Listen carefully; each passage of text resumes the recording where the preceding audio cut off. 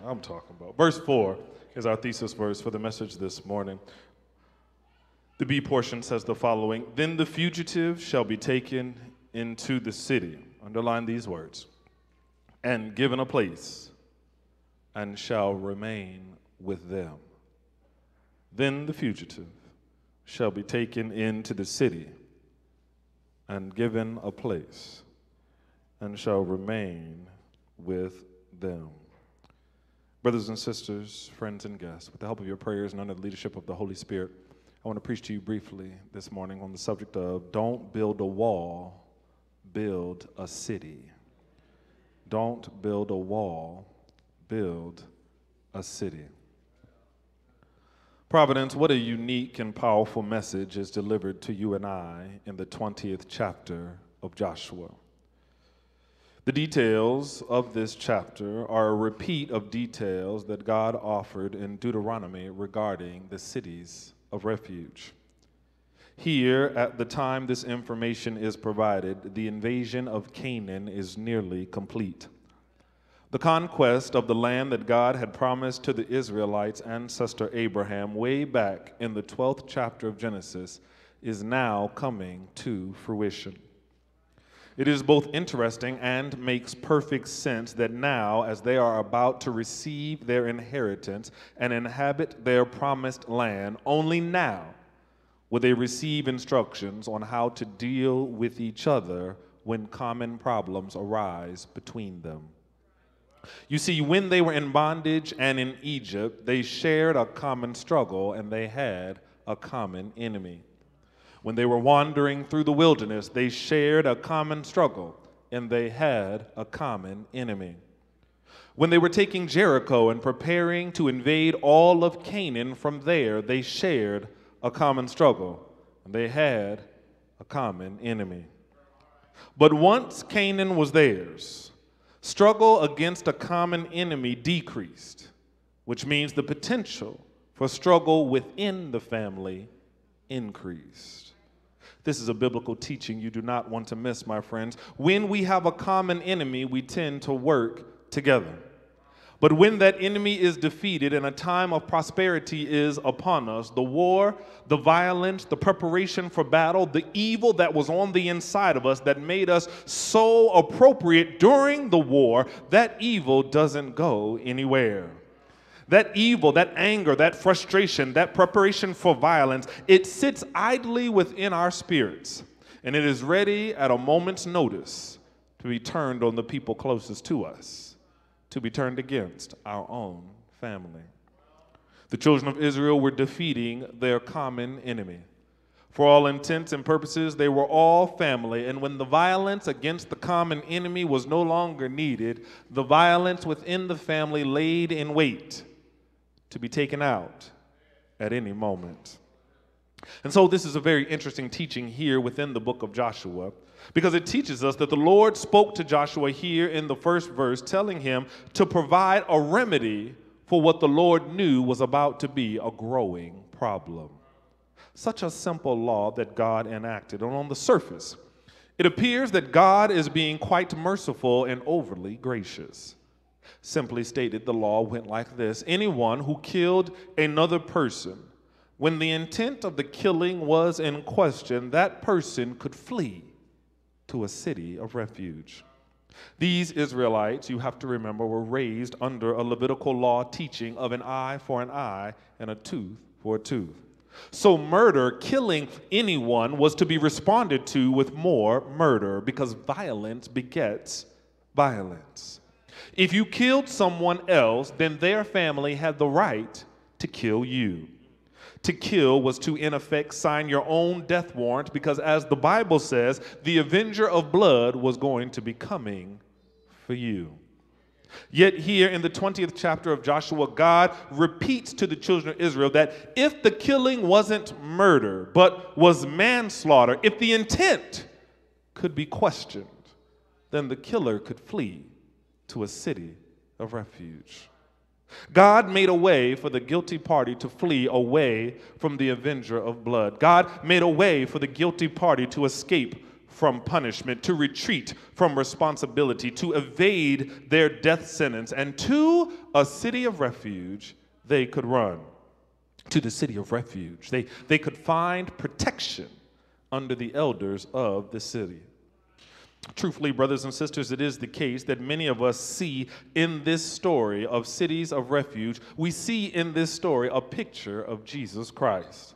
So guilty are you and I of our intentional and our unintentional sin. So knowledgeable are we of what we do wrong and the fact that we have unintentionally done things against the will of God, that we run to the cross, fleeing to Jesus as our eternal city of refuge, because only in the city with Christ, in the kingdom of God, can we be fully absolved from our sins and be redeemed under his grace. The cities of refuge have such an important place in the biblical teachings of how you and I ought to treat one another. However, when you read the story about the cities of refuge, there's a very important question that you must ask yourself, and that question is this: why did God need cities of refuge in the first place? Ultimately, when you read the story closely, you'll notice that God's law was actually for there to be a trial by the elders and the congregation to determine the intent of the murderer. And only after such a trial occurred and a determination was made on intent could any punishment be meted out. For the rest of God's law, you'll recall that he gave to the people. He told them the law and simply expected them to follow it. So why didn't God simply say, if a murder occurs, wait for the trial and then we'll deal with the punishment afterwards? Why did God need to build cities of refuge? This is the important question that the text begs of us. What made this particular law in all of Deuteronomy, in all of Numbers, in all of Leviticus, what made this particular law so special, so unique, and so different? What was it about this law where the expectations were different? Why did we need to build cities of refuge? It could be because God was so untrusting of the people's willingness to obey his instruction that he commanded an alternative to obedience to be built so that the killer could have a place of refuge. Do you know what this means? This means that the story and the teachings about the cities of refuge are teachings that are less about the grace that is afforded to the killer. It's less about the refuge for the one who has been murdered. It is less about protection for the one who has done wrong, and it is more an indictment of the thirst for vengeance for those who have been wronged. So great was their passion for vengeance, so insatiable was their need for violence, so desirable was their anger for blood, so hungry were they to make others feel the way that they had been feeling, that God knew he couldn't trust them to wait for a trial. God knew that once vengeance got in the human, once anger overtook the person, that they would ignore God's teaching. So God had to construct cities of refuge where the sinner could be protected from vengeance of the person who had been done wrong. Stay with me here. This is important. The teaching of this text is that God is on the side of protecting sinners. He's creating space between the offended party and the offender to allow sufficient enough time for the gathering of information so that an appropriate response can be had before the bloodthirsty person's need for vengeance causes a person to hastily commit a sinful act. I hope you see where I'm going with this. God has commanded the buildings of city of refuge because God in this text is standing against blind rage. He is standing against your pressure rising from vengeance. He is standing against the evil that manifests within us whenever we feel wrong. God is against the war that we fight on the outside that comes from the evil that is on the inside, that is ready at a moment's notice to pop off if somebody wrongs us. In the text, verse 3 tells us that it is the killer, the one who has killed someone else. It is the killer who can flee to a city of refuge. The killer, the one who killed you with an unkind word. The killer, the one who dared speak your name outside of its proper context. The killer, the one who disregarded your feelings and disrespected your person. The killer, the one who killed your relationship, who ruined your family, who selfishly dragged your name through the mud. The killer, the one who poisoned you with their ways, who drowned you with their evil, who suffocated you with their speech, who hung you with their lies, who crucified you with their carelessness, who hit you with their hate. The killer could flee to a city of refuge. And in response to the killer, the one who is murdering others around you, the one who is harming those you love, the one who's speaking evil to those you care about, the one who is mistreating others who can't defend themselves, in response to the killer, God says you may flee to a city of refuge. If you're like me, when the killer enters your space or enters your idea or your mind, the evil begins to rise up in you. The grace is nowhere to be found in the building. Your eyes are red with vengeance. Your tongue is sharp with salt. Today, you will feel like I felt. You will cry the way I've cried. You will suffer the way I suffered. And in that moment, you and I get prepared to respond to the killers around us, the killers on our jobs, the killers in our own families. We get prepared to defend ourselves from the evil that is around us, to punish those around us. We've got slick tongues, we've got witty minds, we've got fancy ways of harming other people. We know what to say to make people feel small. We know how to exact our revenge. We know how to hit them where it hurts. We are the ones who have been wronged. I didn't start it, you started it, but you best believe I'm about to finish it. You are going to learn today that you messed with the wrong one. You hurt the wrong family. You disrespected the wrong child, and today vengeance shall be mine. And I'm just about to speak. I'm just about to tell you what's on my mind. I'm just about to post something evil on Facebook, just as I'm about to strike you, mistreat you, key your car, call your job, or send a message to your spouse and punish you. God says, wait. And God tells the murderous one, you may flee. You, the killer, can find protection. Wait a minute, God, this doesn't make any sense to me. You're going to give them protection. You're going to allow them to flee. You are caring for the criminal. You're being merciful to the maniacal. You're being compassionate to the evil. How is this possible, God? How, as verse 3 says, can there be refuge for the killer? How there can be refuge away from me for the avenger of blood? How, as verse 4 says, can they be given a place? Can they have a city, a place of refuge, a place of respite, a place when they have done so much evil and they have done so much wrong? Why did they get a place to be protected? This is where this particular text, this particular book of the Bible challenges your concept of faith. This is where we find out if you're walking with God or walking with yourself. When God commissioned Joshua in the first chapter of the book, he told him, Joshua, just as I was with Moses, so shall I be with you. Be strong and courageous. And when you read this book and you study this Bible and you serve this God, will you have the courage to trust God's ways? Will you have the strength to not exact your own vengeance? Will you have the strength and courage to provide a city of refuge? In so doing, the simple message of this sermon is the following: God builds cities of refuge because vengeance is not for you. We desire vengeance in so many ways and in so many circumstances. How many times, don't raise your hands, how many times in your thoughts, in your own mind, have you wanted vengeance against someone you viewed as evil for the wrong they've done? How many times have you vengefully spoken poorly to others who first spoke poorly to you? How many times when you feel disrespected did you vengefully disrespect your neighbor? How many times when there was seemingly no evil to fight out there and you knew you had hell bubbling up on the inside of you, did you take it out on your own spouse, take it out on your own children, take it out on your own family? Brothers and sisters, vengeance is not for you. God builds a city not simply to protect the murdering people. God builds a city not simply to protect the murderers, but God builds a city to save you from yourself. Because God knows that once you get into the revenge business, in a moment's notice, evil will pass through your lips, hate will rise in your heart, and the devil will have complete control of who you are.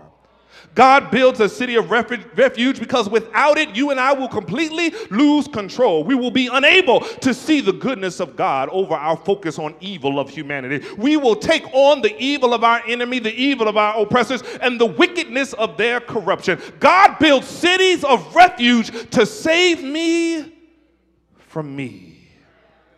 Thank you, God, for building a city so that I would not become the worst version of myself. Thank you, God, that for building a city of refuge so I would not engage in retaliatory behavior, so that my speech would not harm others the way I've been harmed. Thank you, God, for building a city so that I could save myself from a chastising judgment, a doomed fate of anger, and the frustrating world of working for the devil rather than serving the Lord. Thank you, God, for building a city so that I could see mercy in action, so that I could train myself in self-control, so that I can trust you, God, for justice and righteousness on my behalf. Thank you for building a city. And so it is that God told Joshua to tell the people to obey God and build a city, rather than being the type of leader who would disobey God and tell his people to build a wall. The problem with walls, brothers and sisters, is that walls are exclusionary. Walls are intended to keep people out, but if you don't pay attention, the purpose of a wall is more intended to trap people in. Did you know it is in our nature as a human race to build walls to solve our problems? All you need do is look back through the annals of history, and you'll see that humans have always been building walls, and the building of walls has never worked. We build walls in the ground, such as the wall built in Hungary to protect the border of Croatia, and the wall didn't work. The wall built in Israel to protect the border of Egypt, and the wall didn't work. The wall built in the West Bank to protect Jerusalem from the Palestinians, and the wall didn't work. The wall built in Belfast to protect the Catholics from the priests, and the wall Protestants, and the wall didn't work. The wall built in Berlin to separate the East Germans from the West Germans, and the wall didn't work. The Great Wall built in China to protect the Ming Dynasty from the Qing Dynasty, and the Qing Dynasty took over just after it was built because the wall didn't work. The wall built on MLK to keep black people on one side and white people on the other side, and the wall didn't work. And now we want to build a wall in America to separate Mexico from the United States, and the wall won't work. History has taught us that building walls to solve our problems has never worked. But when you're not listening to God, you're like a child who doesn't listen to the teacher. And so you keep repeating the same costly mistakes over and over and over again, and thus you keep repeating the same grade. But brothers and sisters, I do not want you to get surprised by the great physical walls we build on the outside in this world to separate us from people we don't like. Because the physical walls we build on the outside are simply stone and mortar representations of the internal walls we build around our hearts to separate our love away from the people we don't want to love. We can't speak kindly to our neighbors, so we build a wall. We can't be in the same room with a family member, so we build a wall. We can't stop from getting into a fight with them just because I saw them in my presence, and so we build a wall. I can't even hear God's call for grace and mercy because I've built a wall. My eyes get red with vengeance. My anger boils up in me. I can't bear to see you on the TV, so I got to turn it off because I've built a wall. Well, Providence, I want you to know this morning, I read somewhere about a God who told me in this life not to build walls, but to build a city.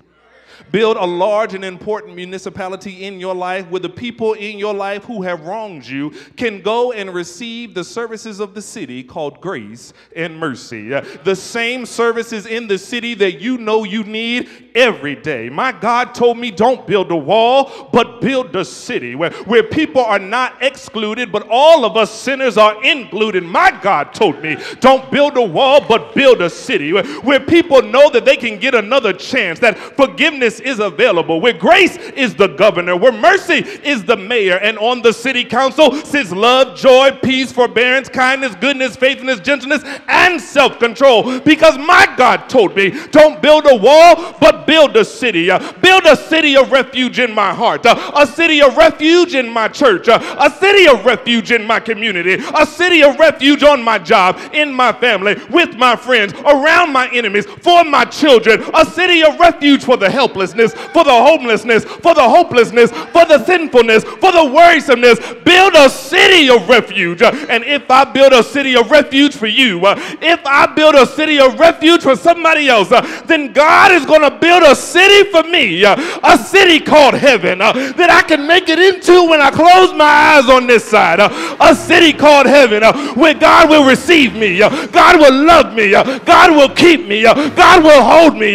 Can I make it into the city called heaven? Yes. Don't build a wall, build a city. God bless you, Providence.